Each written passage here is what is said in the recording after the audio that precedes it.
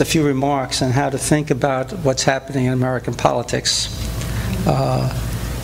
It's just open preliminary comments to begin perhaps a thought process and discussion. A lot of it is drawn in some detail from Chapter 8 of the book that I wrote, which discusses the American enterprise, and then apply it to the particular details of our contemporary situation. So I think part of the issue is to try and place what is happening today in a little context with respect to the background and the culture of America. America begins as a nation in a process we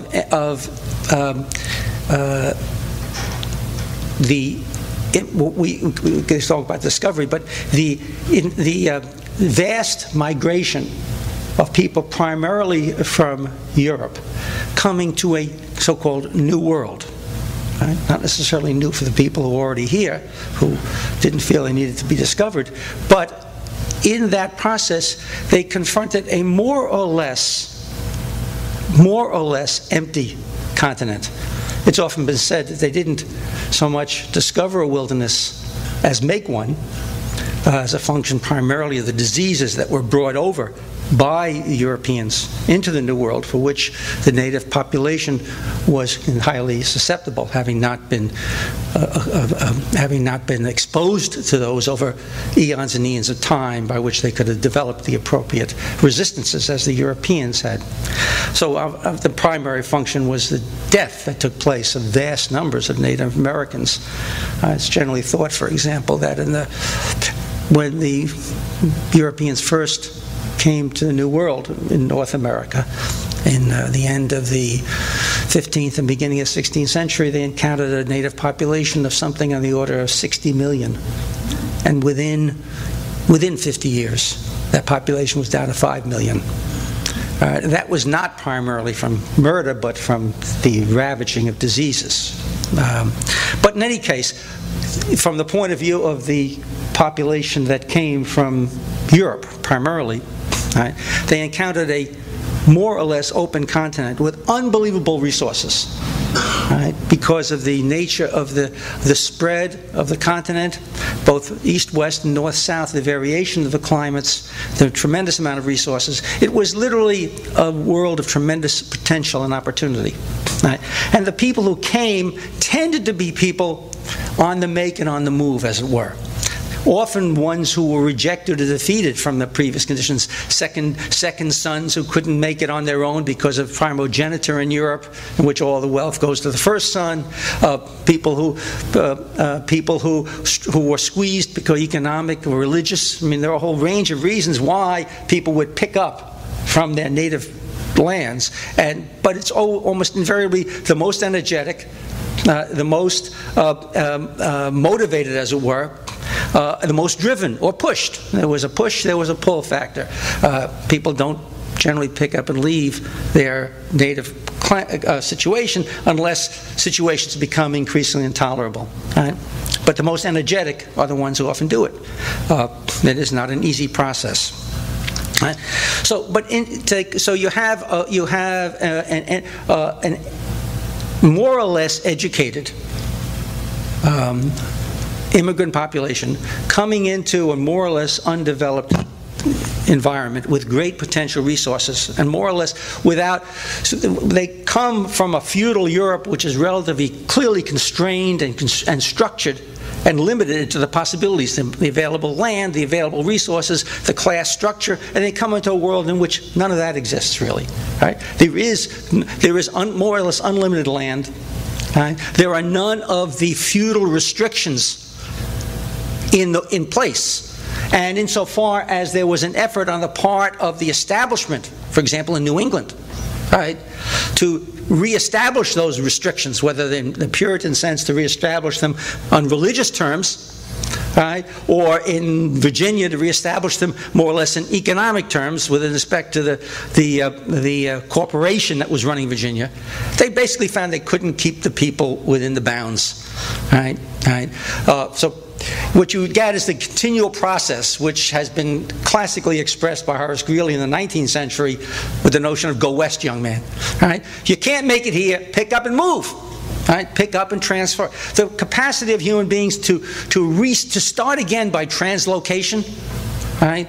To try and recreate a life for themselves, right, was built into this certain capacity of the human beings, right, that we can do it.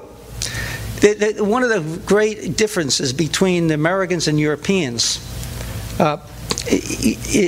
it can be expressed in the notion of a kind of can-do mentality. There's a kind of fatalism built into Europe, given the conditions in which people find them in class structure, established traditions, fixed, limited capacities of land. There is a certain sense of accepting the conditions they find themselves in. Americans, from early on, developed the capacity that it's up to us. We can make something of ourselves. We can do it. It's simply a matter of the energy, initiative, and determination that one can have. There is that big sense in the United States, which has played such a dynamic role in mobilizing human activity and human expansion. So that sense plays a great role in the capacity that Americans have generally had in the feeling that we can make a good life for ourselves and we can make a better life for our children. Right? And there's a deep sense of that. It's built into what we have generally called the American dream. Right? That can-do mentality. And it was fueled also by the Reformed Protestant tradition, which had so much to do in constructing America. Its roots in Calvinism. Right? We'll go into great detail about Calvinism, but to put it in a kind of simpler sense, which really is the religious basis of what we tend to call the work ethic. Right?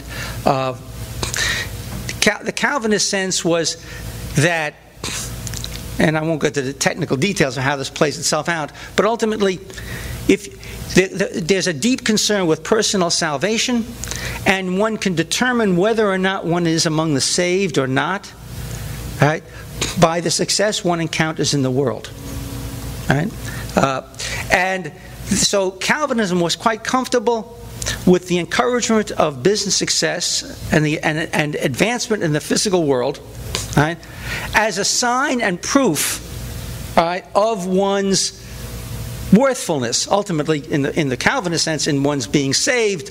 One can read that however one wants to read it historically, but it has given Americans a tremendous sense that if we accomplish things, if it's up to us to accomplish something, and if we accomplish it, we deserve it, and we have proved our worth. Of course, the negative side of that is if we have failed, then we have somehow confirmed our worthlessness.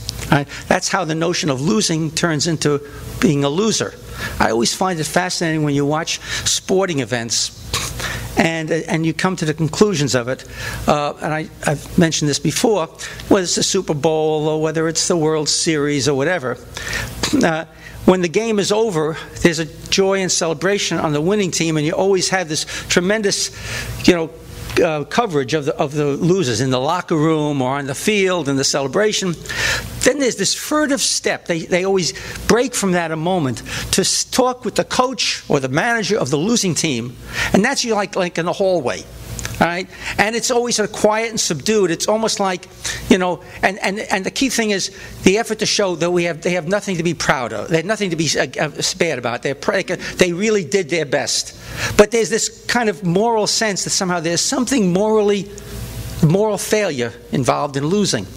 That's the underside, I think, of the sense that it's up to us to make something of ourselves, and if we put our time and effort in, we can succeed, and if we do succeed, we earn it, we deserved it, we don't really owe it to others, we got it, we made it, and if we don't make it, if we haven't made it, that's our own failure. No sense criticizing others, right? We have failed. I've mentioned to many people in the past this brilliant book by Jonathan Sennett and Richard Sennett and Jonathan Cobb called The Hidden Injuries of Class, And it's a brilliant study of it was actually sociologists in the 60s studying the white working class immigrant community in the Boston suburbs and exploring there the relationships between the generations. And there are a couple of themes that are central there, which I think are very revealing to us in understanding America. One was the tremendous effort that the families had in giving their children a chance to make it in America and encouraging and wanting them to do so.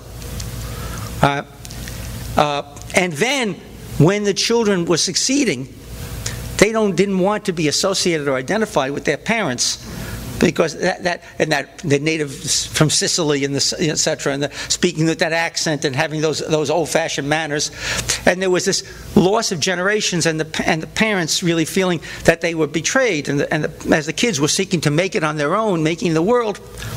But the other side of that was that both of them bought into this notion, right, that it was really that your success or your failure depended on your individual effort. Okay? And since the vast majority of people from poor, working class, or underclass situations do not have the same conditions of life as the majority of people, they tend to succeed far less well.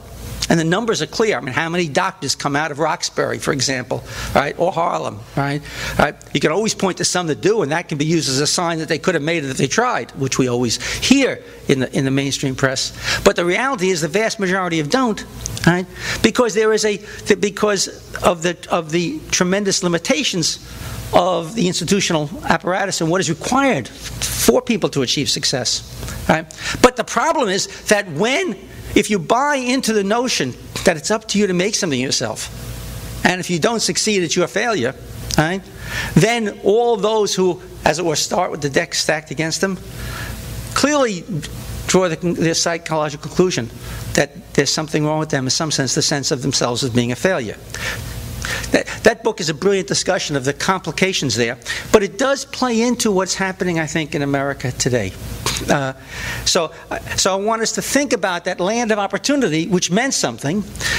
Even the religious and Calvinist sense, really, that one's worth was proved by the success of one's efforts. Right? And that builds it into the country too. You know, God shed His grace on thee and crowned thy good with brotherhood from sea to shining sea. There is a sense in which America had experienced itself as on a divine mission, whether it's the Pilgrims, the Puritans, and John Winthrop speaking about us being a city upon a hill, trying to create a vision of the world, of a redeemed world. That's what he was talking about in his famous talk in 1629, right, about a redeemed world, and that the mission was a salvific one. In fact, they referred to themselves, the Puritans referred to themselves as saints, and they were coming on a divine mission.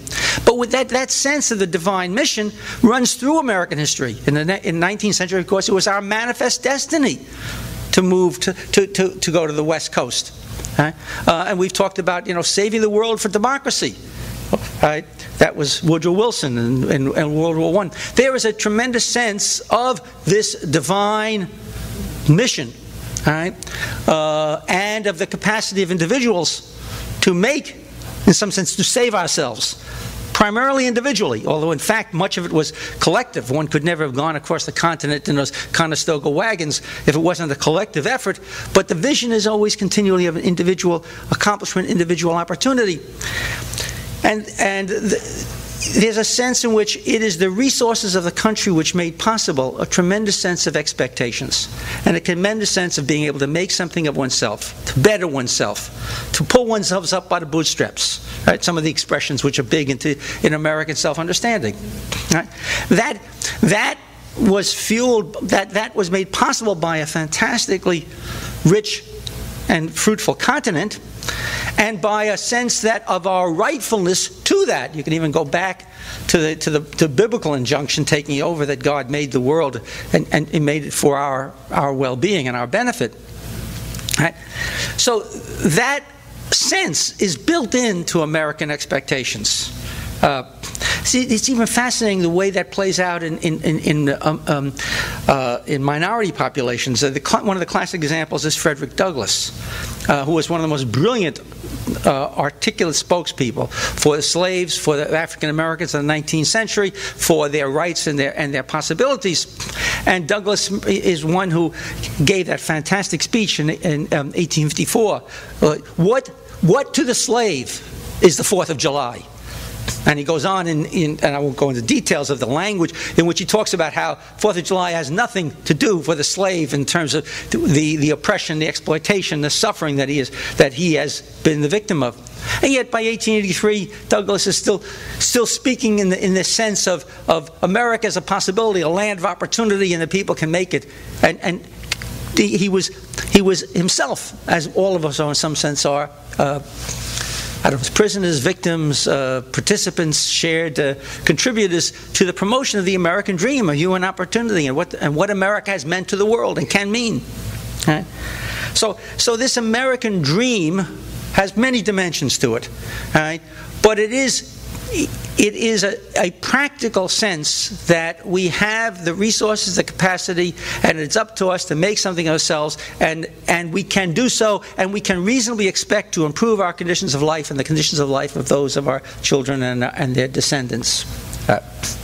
That sense was articulated most classically in the famous speech by Frederick Jackson Turner in 1893, where he developed what is so-called the frontier hypothesis. The notion that the availability of the frontier as a capacity for us to go west, to make something ourselves, to start again, to turn our life, if it failed here, to start and pick up and move elsewhere, the existence of the frontier and the possibilities that it offered to us was what made possible American democracy. Right? Turner wrote that in 1893, presented in 1993, in responding to a census report in 1890, which spoke of the closing of the frontier. The closing of the frontier. All right? And raised questions at that time about what effect would the closing of the frontier have on the American democracy. He was focusing American democracy on the essential traits and qualities of American life. And again, this is a short overall version of what could be discussed at much greater length. But it's not, I think, purely coincidental that the frontier was officially closed, according to the American census, in 1890. Turner presents his frontier thesis in 1893 about American democracy and the dependence on the frontier. And that means their dependence on the capacity of the society at large to grow in such a way that human individual aspirations could not only be reinforced but could be fulfilled. Because in order for us to be able to fulfill our personal aspirations for ourselves and our children and our family, we need to be in a society which has and develops the resources and the increasing growth of resources which make that possible. Whether it's geographical space, material well-being, and so forth. It's not therefore purely coincidental, I think, that at the same time, almost in fact identically at the same time, right, that the frontier closes. Turner suggests that a frontier hypothesis, the United States begins its imperial adventure overseas. 1893 is the overthrow of the Hawaiian government. Right? 1893. And you can trace all of this nicely. By the way, there's a nice book called Overthrow by Stephen Kinzer, right, who was a New York Times reporter for many years. That's an interesting story in its own right. You would never have understood what he understands by reading his columns in the New York Times. You'd have to read the books he wrote before he was in the New York Times or afterwards.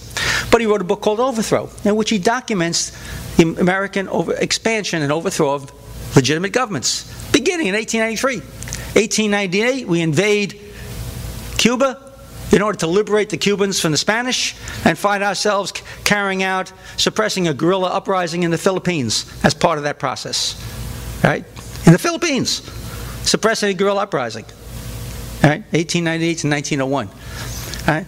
And then it goes on. We know perhaps of the Teddy Roosevelt's big stick policy, and you can know the extent to which we invaded, took over, overthrew, and run countries, whether it's Haiti, Dominican Republic, Nicaragua, El Salvador, and one can go on to the whole Central America. And that goes on right on to the 20th century. Kinsey documents in detail 17 governments since then that we systematically overthrew. There are many others that we only participated in or supported and encouraged, like in Brazil or Indonesia. Right?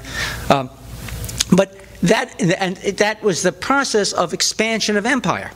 Right? That expansion of empire was the continuing on of the expansion of the frontier. Right? What we think of as the manifest destiny in the 19th century was imperialism on this continent. Right? And in the 20th century, it's imperialism worldwide. Right? It is building and expanding that capacity for growth, which fuels human aspirations. Again, there's many more nuances that could be developed here. So this is just the brief version, as it were, the very brief version. But that continual expansion of growth, right, and the extent to which human beings in America have come to expect and depend upon, and have in fact our self-esteem and our self-respect to a large extent sustained and developed, right, by our capacity to enhance our quality of life and to improve the quality of life of ourselves and our followers, our children and their children, right? And to, as it would, look toward the future in hope and expectation, right? Which all presupposes the capacity of the economy and the society to maintain an increasingly expanding quality of life, as we understand it. It's not simply the issue of democracy. I think Turner is a little wrong about that, but it is the expansion of enterprise. Democracy may have fueled that, it may impede that, depending on the situation. But what is crucial is growth, economic growth, the expansion of the capacity of society to produce the well-being and to make the and to leave the possibility in space for individual self-realization. Well, this expansion, without again spending a great deal of time on it, has increasingly now confronts a different kind of frontier. The frontier was not simply the frontier of as understood in the 19th century, the geographic frontier of the United States, right? But it's the frontier of enterprise, of the capacity of us to expand our economic and political reach so as to develop and expand the well-being which makes possible individual growth and self-realization. That is now increasingly coming to an end. Right? There are a lot of dimensions of it, whether it's Nixon taking us off the gold standard in 1973, right? Or whether it's encountering the problems of global warming, right? Or whether it's seeing the rise of, first, the rebellions in the Third World. The Vietnam War was a great example of the rebellion of the Third World over our domination. It's not the only one, right? But it was a long and painful reminder. To the emergence of a whole series of economic competitors. We see the Chinese now in the process of buying out or sustaining Europe from falling down and being our significant economic competitors, but so are the Brazilians, and so is the tremendous growth of India and the tremendous growth of China. Right? And in fact, we even see it in the development of globalization and the multinational corporations. They are no longer clearly, multinational corporations are no longer clearly residents of a country. Right? They are an international network. Right? And when we talk about shifting jobs overseas, from the point of view of the corporation, that's simply a rational decision depending on the rules of the game. Right? If they can write the rules of the game, of course, then it becomes an extremely more rational decision. There's nothing that's against their corporate national interest. If, for example, the jobs are done in India or Bangladesh, okay? There's no reason why they shouldn't be done under conditions that they can exploit, or China even more. I mean, Walmart does most of its production, I think, in China. I know when I was doing this book and I was dealing with Macmillan, they sent the copywriting to India. All right, all the book was the copy edited in India. very quick. I mean, they got responses back in a few minutes, right? I mean, so the global network certainly makes that possible without any difficulty, and there are benefits, right? I'm not really talking about trying to evaluate globalization itself as a phenomenon at the moment. I'm trying to understand what is happening in America today. And what's happening in America today is, number one, the rebellions of the third world. Number two, the emergence of economic competitors of extremely competent and a competitive nature, whether it's in undercutting our domestic workforce or in outcompeting us, as the Chinese, for example, are clearly doing on fast trains, or the Japanese on fast trains, or whatever. Right? And of course, then there's the whole problems of the environment. You can't have unlimited growth on a finite planet. Right? I mean, it just seems sort of obvious at some point. How that plays itself out is not always so obvious. Right? But I think increasingly now people are seeing, and experts are seeing, that these extreme, extensive, and unusual weather phenomena, whether it be the unbelievable drought that is in Russia, or the unbelievable rains in Pakistan, or in northern Australia, one can go on, conditions that are really quite extraordinary, are also the same conditions which are more or less predicted by the global climate change models. Right? And in fact, it seems that these effects are happening more quickly than had even then been anticipated. The melting of the ice in Greenland, or in the Antarctic. The Arctic is opening up now, so you can practically take a boat through the Arctic in the middle of the winter. Not possible in the history of in written history's time, without going back how far. Right? So the environment. One of the fascinating things about the environment and about the natural world is you can't play around with it in terms of making it do what you want to do. It'll do what it's going to do, right? Whether you believe it or don't believe it. But increasingly, it's putting squeeze in all kinds of ways. I use the question of climate change as one, but I mean you can only take so many resources and transfer them into products and throw out the waste.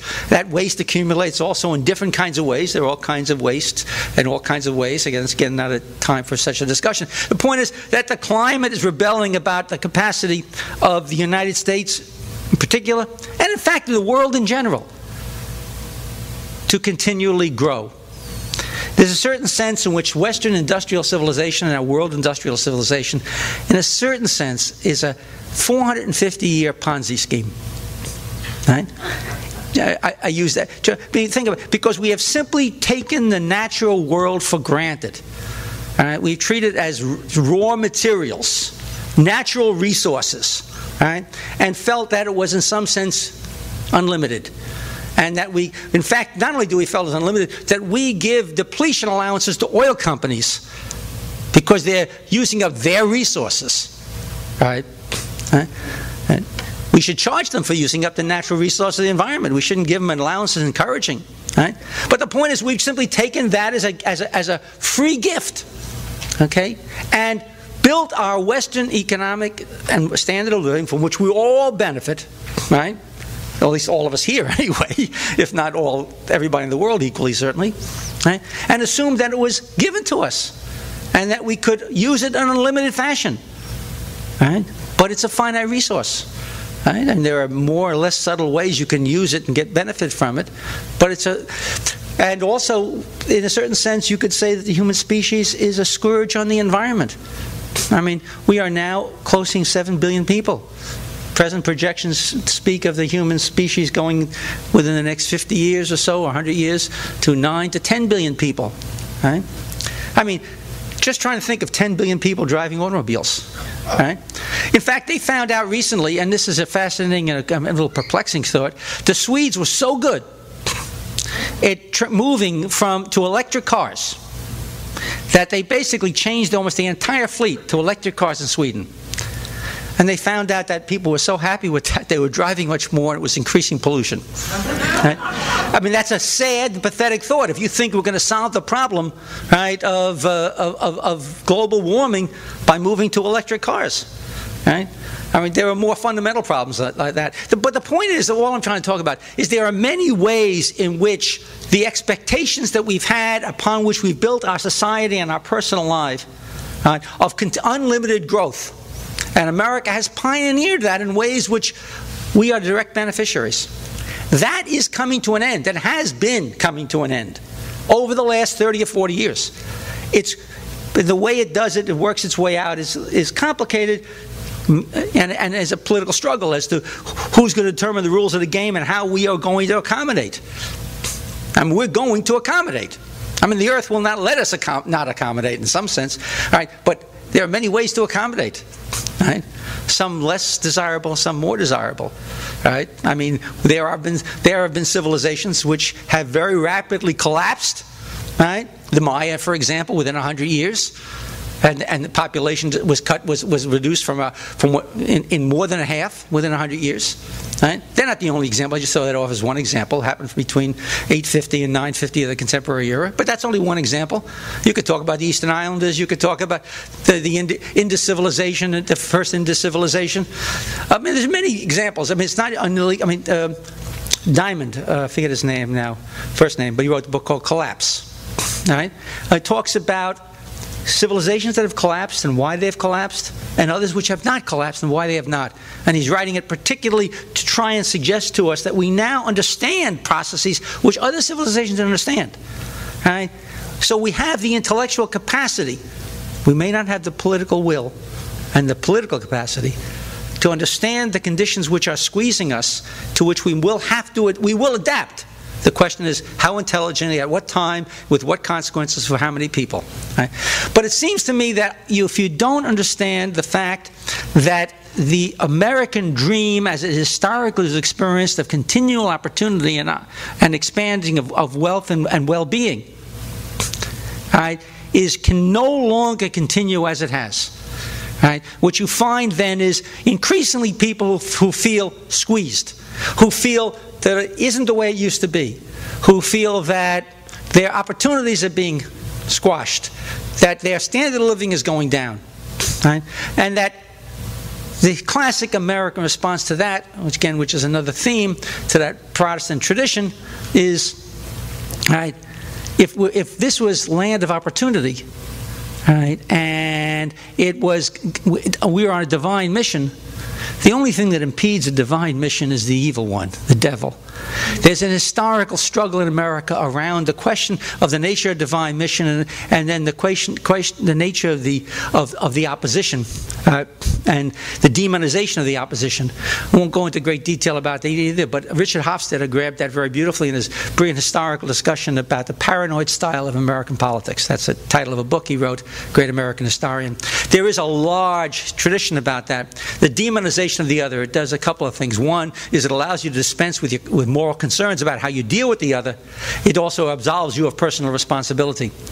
But that process of looking for an evil one, I mean, we've gone through it. We've gone through it. It was the Japs and the Nips and the Krauts and the commies and the drug lords and the Arabs and the terrorists. I mean, it used to be the Indians.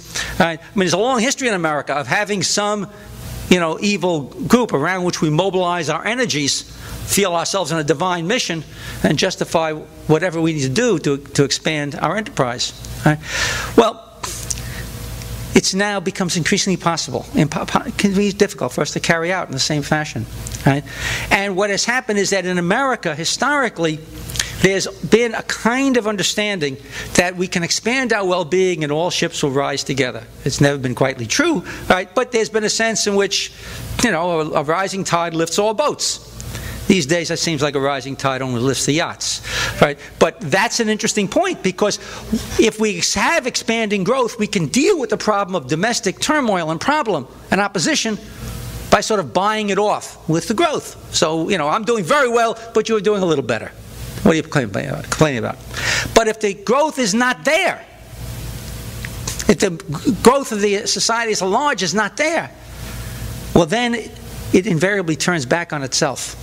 Right? And those who have the power and the desire, right, to continue to grow and live as they have, right, need to extract it from the rest of us. And the rest of us must feel quite bitter, angry, resentful about what we are in fact experiencing.